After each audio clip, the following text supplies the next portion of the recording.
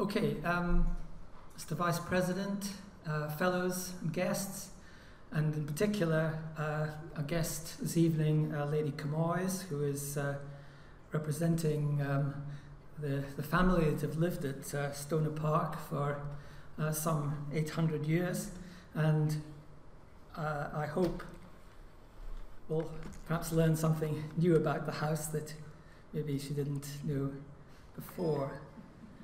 I'm needing to move this picture on, and right.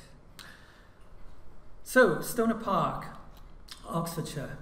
I'm not going to say anything about the house. The chapel and its tower to the right-hand side is the subject of this evening's paper. I'll start by saying something about the historical background, the questions that we faced when looking at the buildings themselves, the chapel itself, the tower, and buildings that are not there now, the priests' houses, some answers to the questions, and of course, inevitably, some more questions.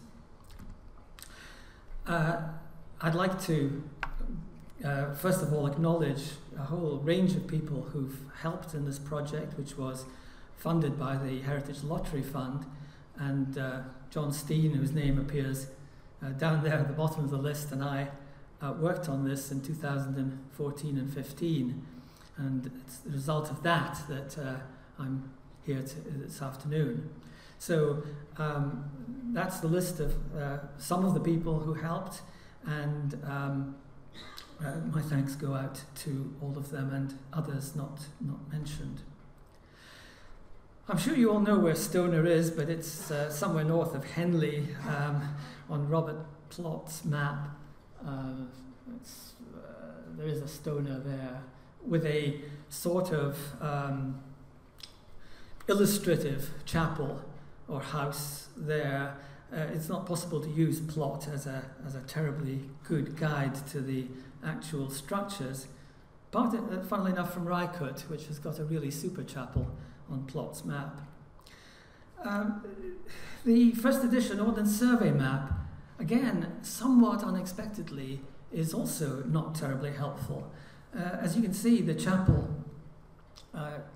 here is set off against the southeast wing of the house, and there are very peculiar lines around it, and it doesn't show the tower in any sensible form. We'll see later what may have been happening here. Some of these excrescences are understandable, but some are not, at least on the basis of current archaeology.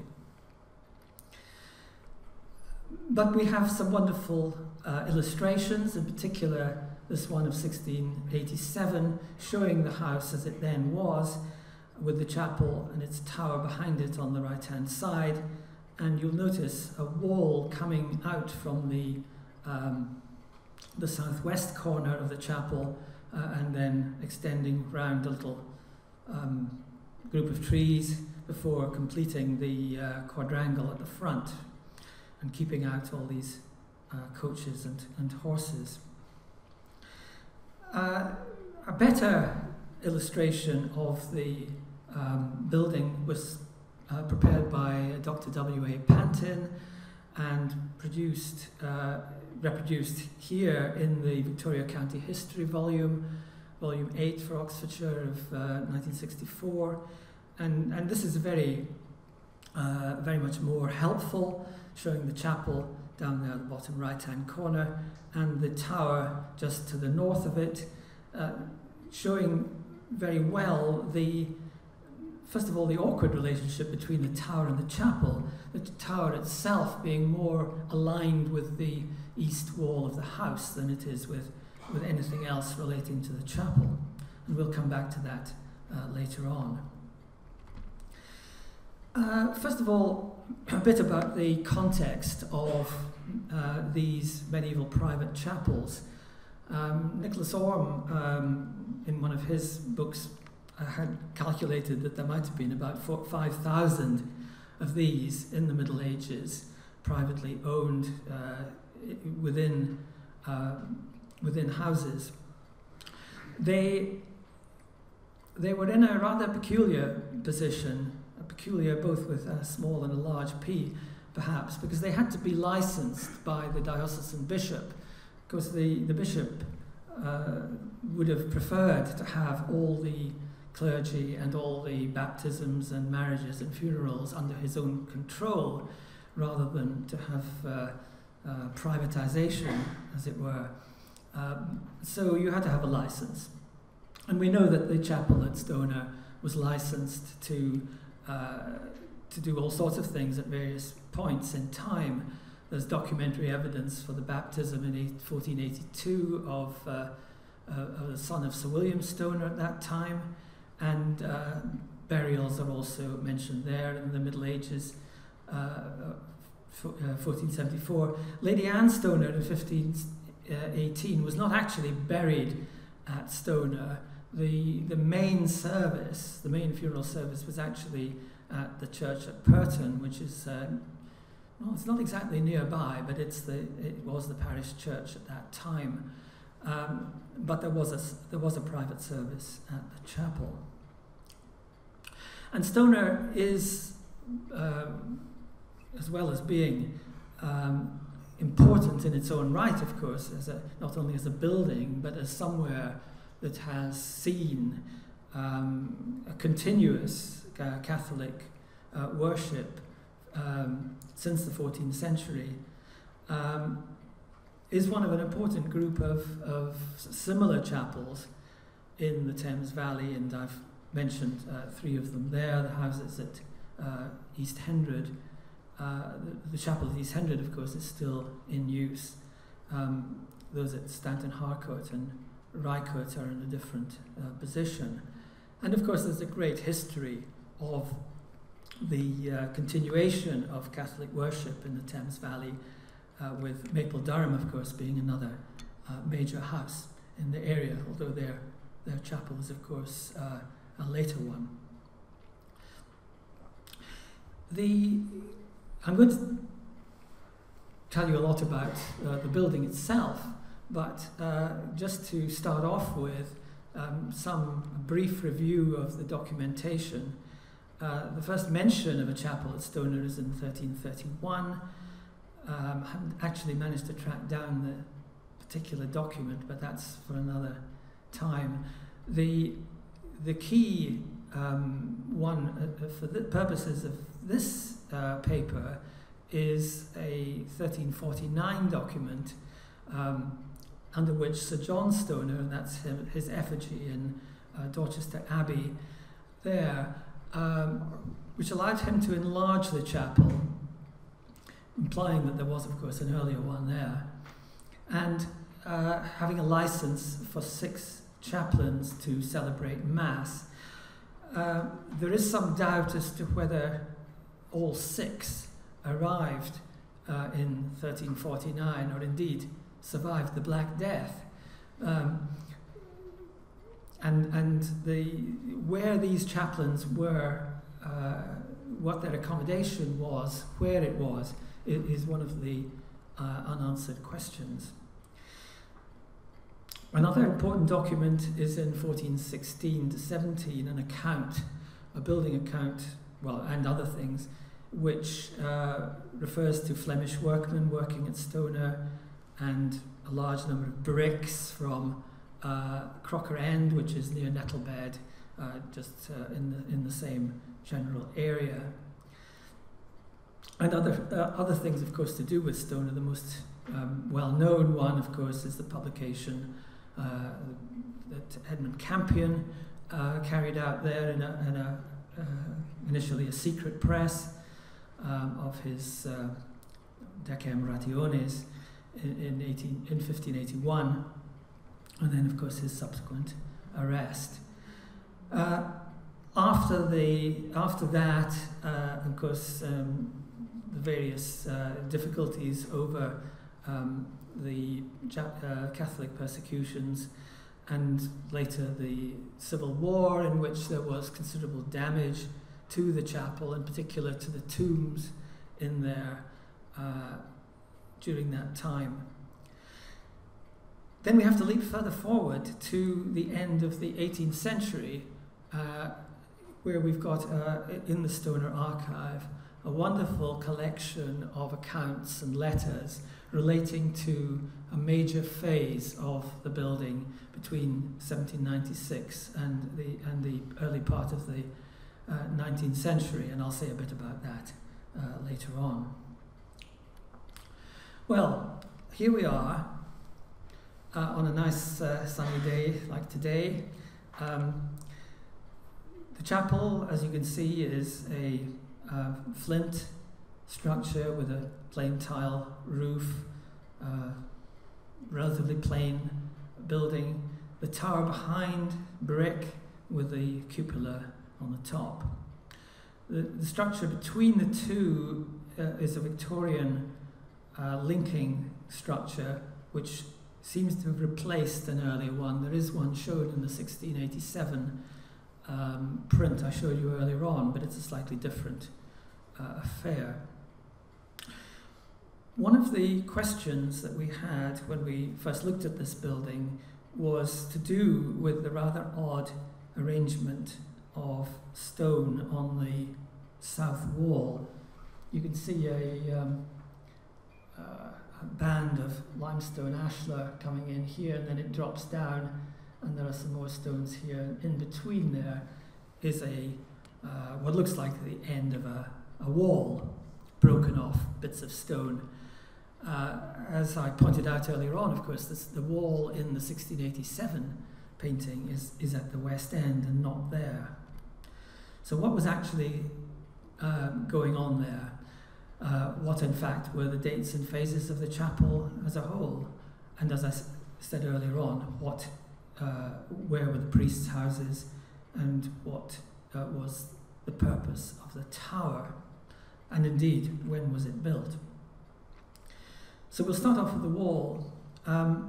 This is a close-up of both those illustrations showing you the broken stones and the wall coming out from the west end. It was clear when the people working at the chapel to build new drain, the way that trench has been dug cuts across just at the foot of the picture where that wall might have been, and neither in the trench nor in the chapel wall itself, a drawing of which is shown at the foot there, is there any evidence that the wall was anywhere other than where that broken set of stones is? And indeed, that other people have suggested that those broken stones suggested that the west end of the chapel had been rebuilt.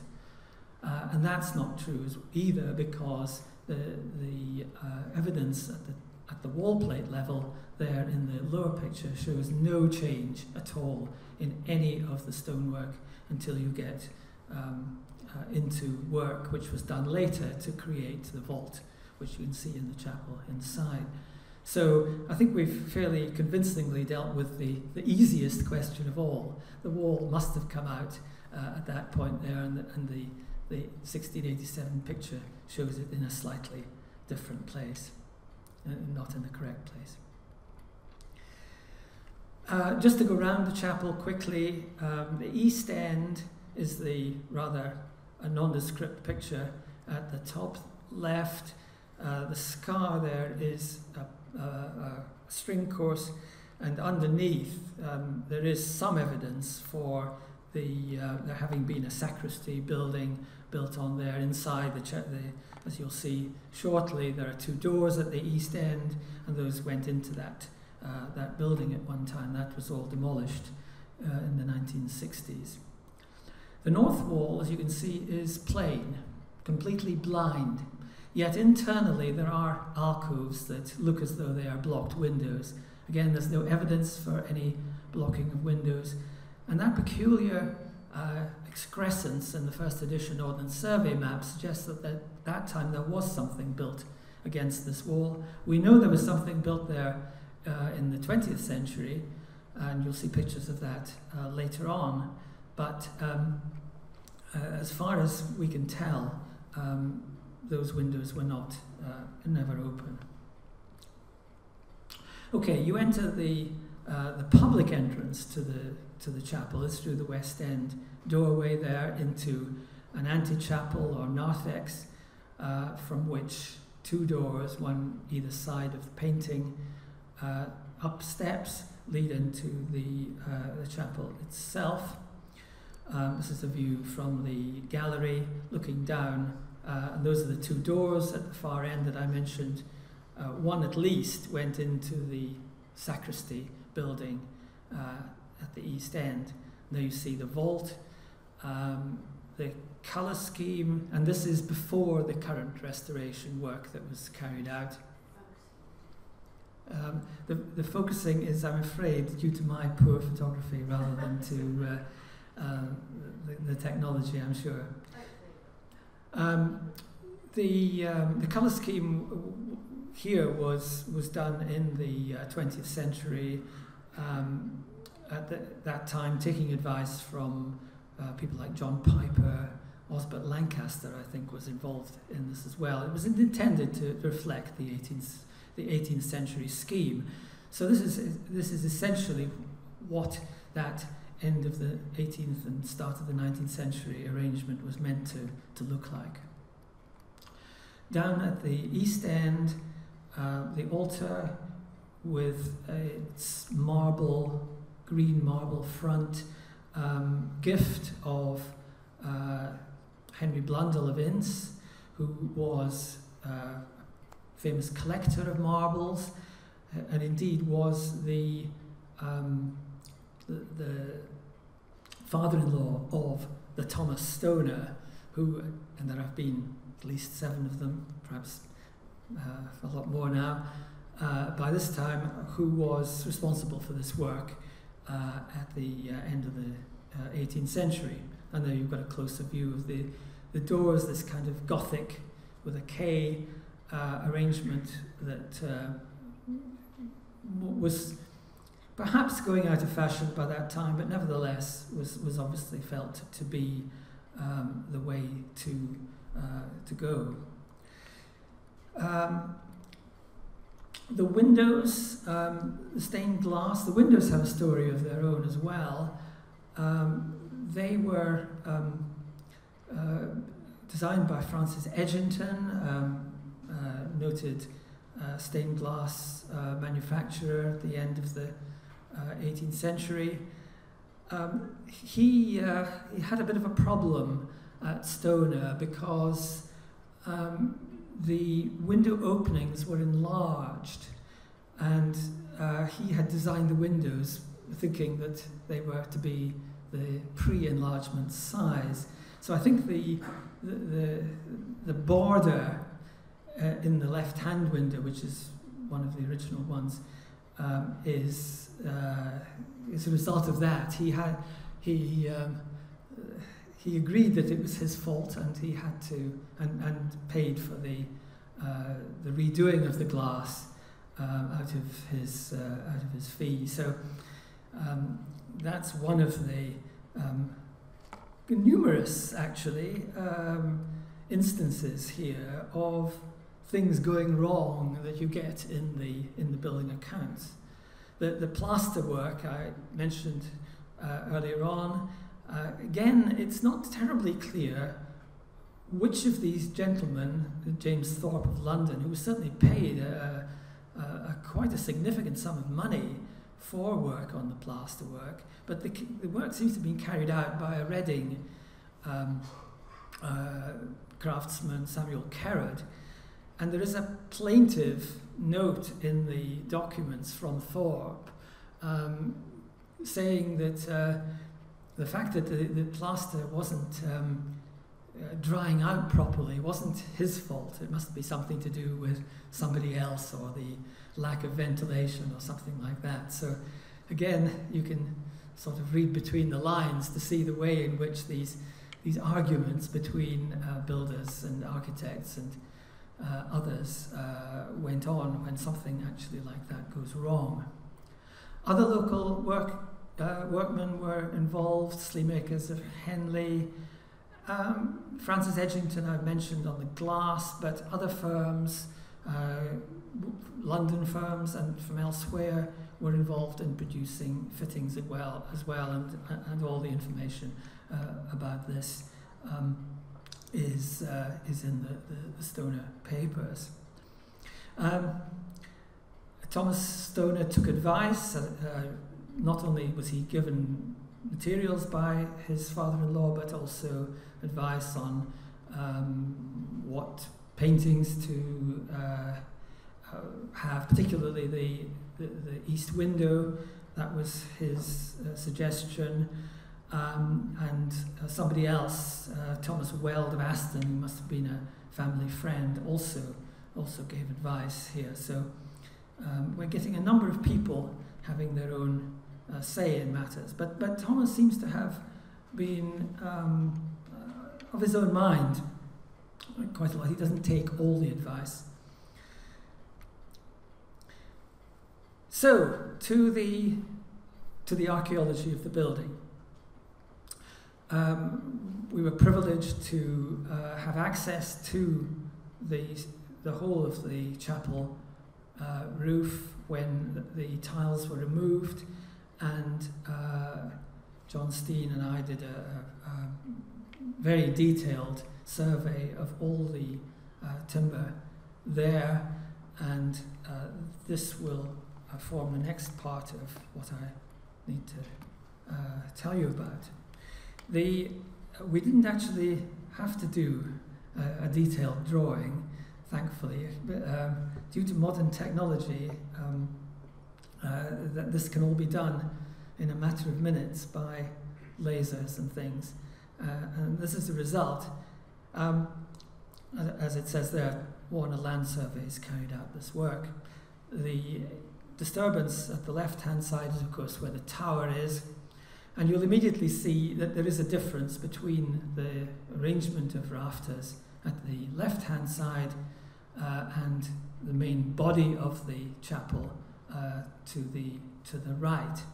And that's really the main clue as to the development of the building. Because those that small section of timber at the west end consists of this scissor-braced roof. This is an early style. We will recognise that, and thanks to Dan Miles's tree ring dating, the date of 1347 was obtained very conclusively for the scissor braces themselves. The roof had been rebuilt, particularly in the north side, the part that reaches up towards the tower. Every one of those rafters, that's the ones on the right-hand side of this shot, were replaced in 1505. That's why that might have been the case is another something we'll have to come back to. But this is a braced roof. Was supported by a horizontal plate, supported by a bracket resting on a corbel. This is the one at the far west end. And this suggested that, in fact, there was perhaps a crown post roof underneath the scissor-braced arrangement, although the crown post itself wasn't there. The assembly marks on the rafters were a very odd mixture. There was no rationale in terms of numbering from the west in regular manner. Some parts of the roof had certainly been rebuilt, possibly in the 1505 reconstruction at the north side. And indeed, some of the symbols here are not quite clear how they work. The circles for example, sometimes appear attached to the numbers and sometimes detached from them. But the two scissor braces at the far east, and that should say west end, had between them, in grooves, a oak panel. And because the whole arrangement at that end had not been disturbed, and this was in the undisturbed slope of the roof, this must have been the 1347 roof. It had, although the panel itself was undatable, its tree ring arrangement suggested to Dan that it was Baltic oak, of which we see numbers in that area. The famous roof of the Lady Chapel in St Helens, Abingdon, it has Baltic oak as well. So this is what the original roof there would have looked like. And you can see underneath it there is a later plaster ceiling. So that's the story at the west end there, and the rather rare feature is the support of the scissor braces by a crown post roof. Quite a rare feature, but thanks to Nat Alcock, who is here today and pointed this out to me, there are examples.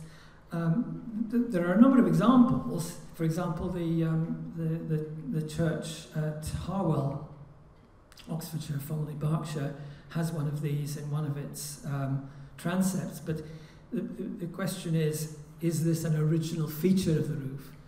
And the Maxstoke example here, I think Nat felt that this was perhaps an example of an original one, and maybe therefore, given the similarity of dates with Stoner, perhaps the closest analogy and perhaps an argument for it being primary. The scissor brace roof ended, and the main part of the roof was, in fact, a crown post roof. Again, not all there, but these are the collars you can see there going off into the distance with gaps, and sitting on top of a collar purlin or a crown plate there to keep the whole thing stable. Crown posts, for those who don't follow the details of medieval carpentry, are meant to look like this. This is an example again from the period when these crown post roofs were at their heyday in the 14th century. This is an example from just down the road in Henley. However, the crown post roof at Stoner is rather odd for a number of reasons. First of all, here are some of the assembly marks. They're chiselled there. They're all in order. They're very well carried out. It's a very well constructed roof, but of rather thin timbers, and felled as late as 1577 to 8. This is extremely late for a crown post roof. Why did they do that? Possibly a reason might be because there was one in the earlier part of the roof. And they're very thin, and it's very much a peculiar roof to find at that late date. Sadly, in the work carried out in the 1790s, all the crown posts and some of the other features were removed, so we don't have the full story there, but it's quite clear what was going on. The empty mortises and so on show it quite clearly. What happened in the 1790s was that the whole arrangement was cut out. But in order to keep the building up, and to support the plaster vault that you saw earlier on, these huge bulks of softwood were introduced. These are these ones here, which form this arrangement here, with bolted together with these heavy bolts. How do I know they're from Danzig? Well, thanks to Tansy Collins, who's done a survey of Baltic timber for a dissertation. This mark here, this little star, is one of the indicators of the source of the timber, and it's these marks not only give the source, they give quality, they sometimes give the ship's name, they sometimes give the merchant's details and dates and all sorts of other things. She hasn't looked at this roof yet, but there's potential here for maybe working out a bit more about where these might have come from. But at least we know they came from the eastern Baltic. The tie beams were cut off. They were rather nice tie beams with a nice little chamfer and stop here. As you can see, it's just sawn off there. It's one of John's diagrams showing how that was carried out.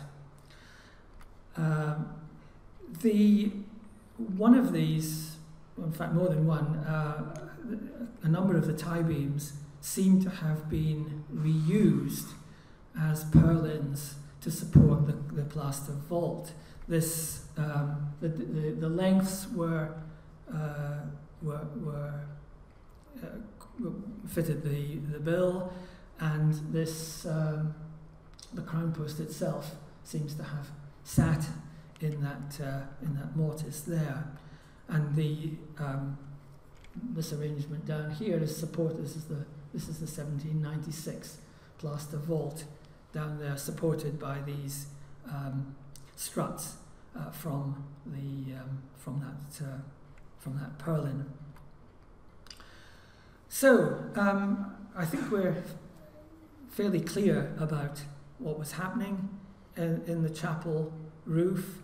In fact, the history of the chapel, whether there was certainly no evidence of the earlier chapel. Whatever had happened in 1347, and of course it relates to the 1349 provision for the 6 priests and so on. The earliest fabric visible in Stonor Chapel today is that 1347 roof. The various other changes I've mentioned leading up to the major rebuilding at the end of the 18th century and the insertion of the present vault. So that's the easy bit. The difficult bit is the tower. It sits within the chapel, as you can see there, and is clearly from the archaeology later than the chapel. It's got 5 separate stages. In this rough diagram here you can see what's happening. The lower 2 stages consist entirely of a brick spiral staircase, and then the areas above have a timber stair going up and rooms with windows to them at each of the 3 main upper stories. But also, and you can see it, I think, perhaps slightly in the photograph there are large openings in the brickwork, which are now closed in, both in the east facade here and here, and in the west here and here. And these cannot have been for anything else other than for doorways. At least some of them may have been large windows, but at least 3 of them look as though they were doorways. Very high level, so some form of gallery perhaps going around there, some form of access to to the various rooms. We'll come back to that later on. There's the base and the staircase going up in the tower. There's a detail of the east face of the tower. The present staircase is not very, and the timber in the tower is not very helpful, because as you can see here on the right-hand side, the staircase cuts across an earlier window. So how one got up or down those upper floors when those windows were usable must have been in some other way, and there's no way of telling now where that was. May have just have been a ladder, of course.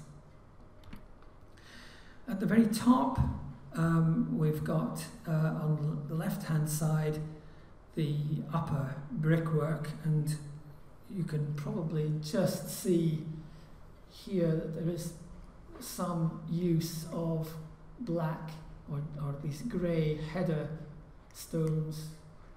I'm not getting this thing to work it out, but here there is a suggestion of diaper work in the brickwork, glazed headers used in a diagonal pattern. You can see also that there's been a large opening there that's been blocked in, and a later window sat in. I don't think that large opening could possibly have been that shape originally, but because it's been blocked in, we'll never know. The clock is fairly modern. There it is down on the other side, and I'm not going to say much more about that, except to say that at the very top, in the cupola, again, is a bell.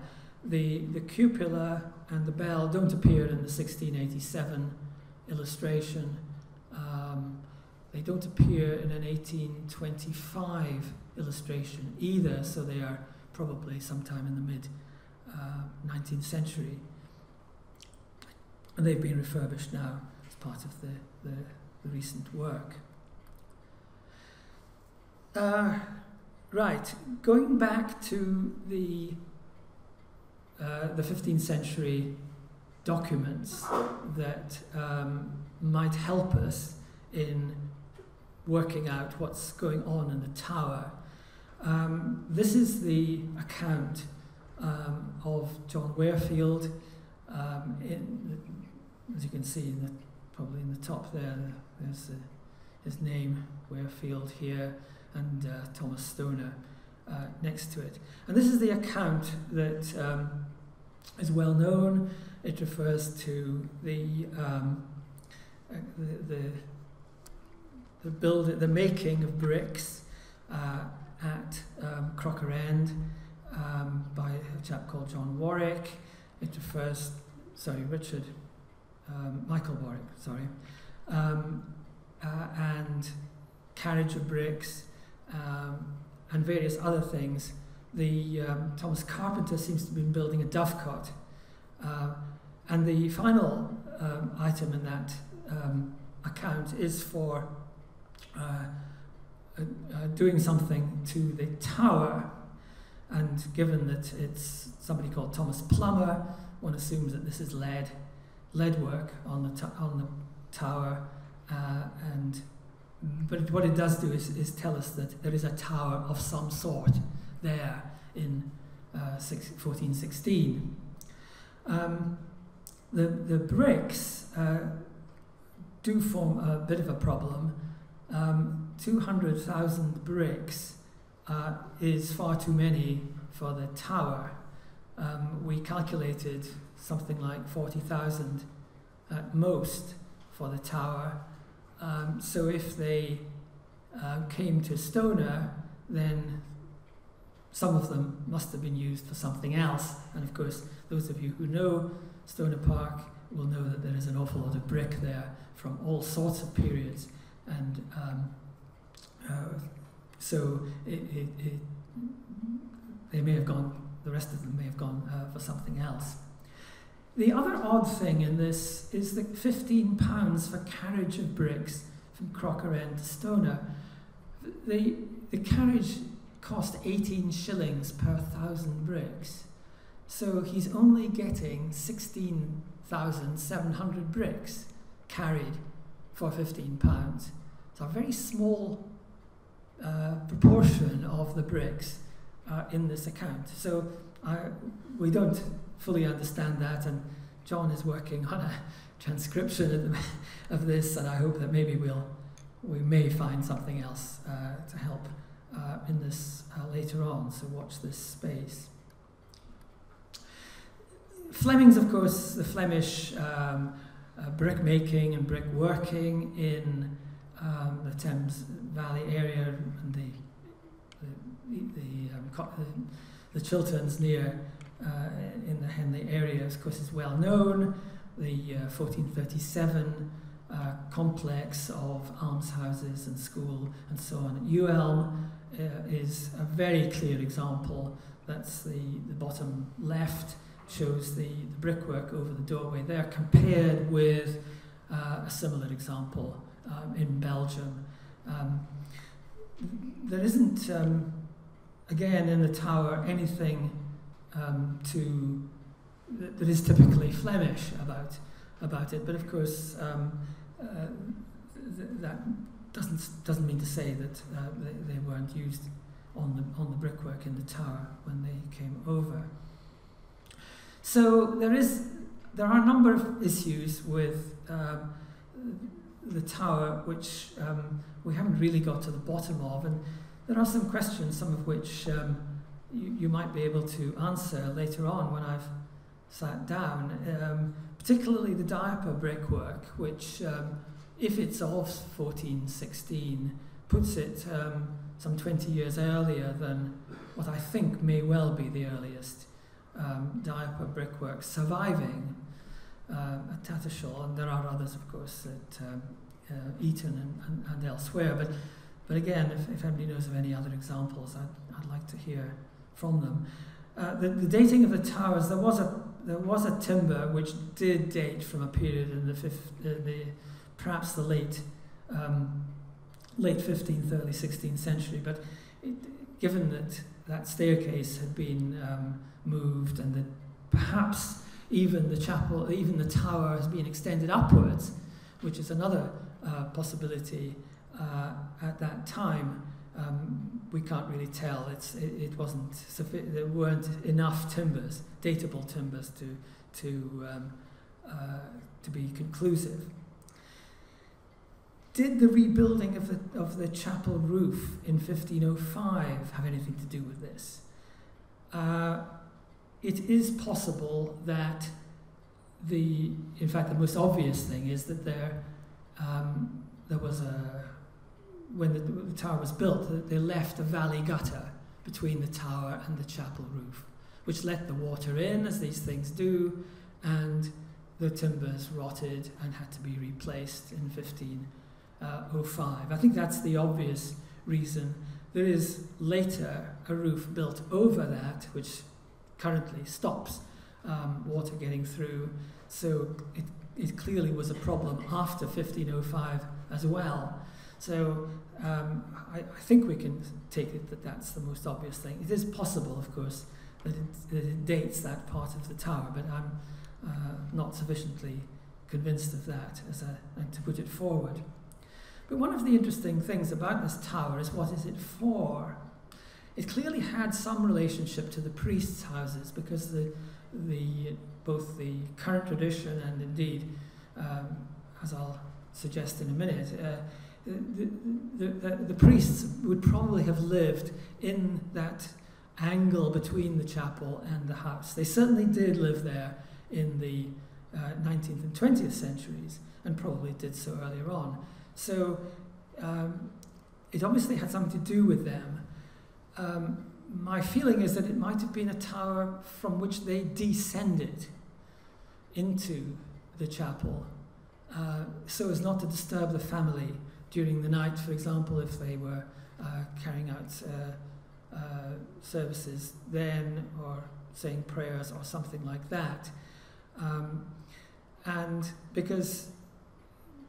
I think that the only way, until the sacristy building was built, the only way into the chapel was either down the tower or from the west wing, the west doorway. So perhaps, again, we can discuss this afterwards. How did this complex work, and what might those upper rooms have been for? Were they vestries or something like that? Which brings us to the priests' houses themselves. Certainly that area in the north corner between the house and the chapel, this line here must be the priests' houses as they were at the end of the 19th century, and probably where the earlier ones were as well. At East Hendred, they're in this sort of in this northern location, shielded from the house. Then a tower at Rycote and Stanton Harcourt. Never in the main house, ? Were the priests in these chapels always kept in separate accommodation? Again, if anybody's got any examples, one way or the other, I'd be interested to hear of those. And this area to the north was traditionally known in the family as the cloister, and obviously with good reason. This is a 19th century, 20th century picture of the 19th century priests' houses at the north side of the chapel. There you can see, this is from Country Life, you can see these buildings here. Whatever they may have looked like, these flat-ish monopitched roofs are certainly not medieval, and that chimney stack is fairly modern. These were demolished, however. There's one of them's gone by the 1960s, and the remaining one has only got a single pot on it, and is the boiler house for the heating system that was installed in the chapel at that time. There was another trench dug by the team building a new drainage system for the chapel, going right through that area at the north, and there were some shallow brick foundations found. That's them near the ranging rod there, and a sample of the brick. And as you can see, it's a relatively modern brick with a frog in it, so it's not a medieval brick. The foundations are not medieval foundations. They wouldn't really have held up very much by way of a structure anyway. A boiler house, yes, but substantial accommodation for priests, whether there were 6 or fewer, unlikely. So sadly that was not conclusive in helping us decide where those would have been. So that's the sort of picture that we've got of the priests' houses, somewhere in that area. But how did they link to the tower? How did they get up to these walkways? And how was the building used? So that's been a sort of romp through the work that was done at the chapel a couple of years ago now, and the results, some of which are pretty conclusive, particularly in terms of dating the timber work on the chapel and the way in which that relates to the 1349 license. The tower, something probably there by 1416, something to do with the priests, but exactly what was going on we don't know.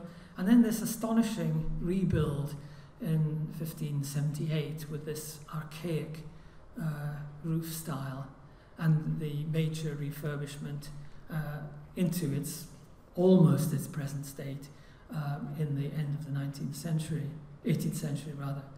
I'm afraid that I haven't got any pictures of what it looks like today, but the work that's been done will ensure, I hope, that it'll certainly survive for centuries to come. The dam problems round about have been dealt with by drainage and a new floor, which is now stone rather than concrete, which should help matters. And